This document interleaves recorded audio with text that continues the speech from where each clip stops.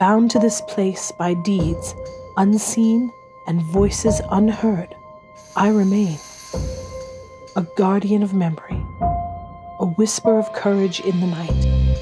I am a beacon for those who dare to dream of a world beyond chains. So, to those who tread upon this hallowed ground, listen closely.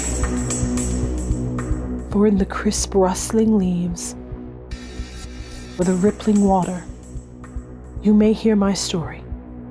And in the depths of the night, you may see my form.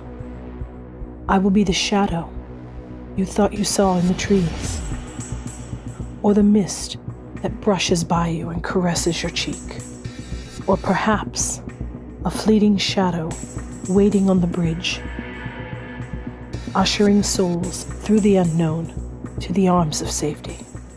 Let my tale be a reminder that even in the most desperate of situations, in the darkest of moments, there is light to be found and hope to be nurtured.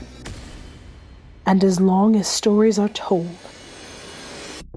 and hearts will dare to dream, I will never be truly gone.